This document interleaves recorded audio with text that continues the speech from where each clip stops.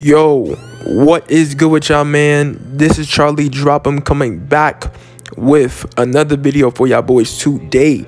And in this video, I'm gonna show y'all how to make these acrobatic layups in NBA 2K24.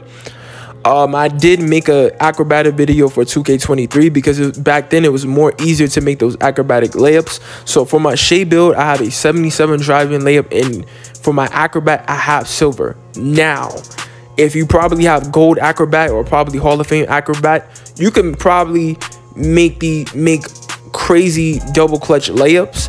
And pretty much what you want to do is you want to hold R2 as you drive in the paint, and you want to just double tap square while you're in midair.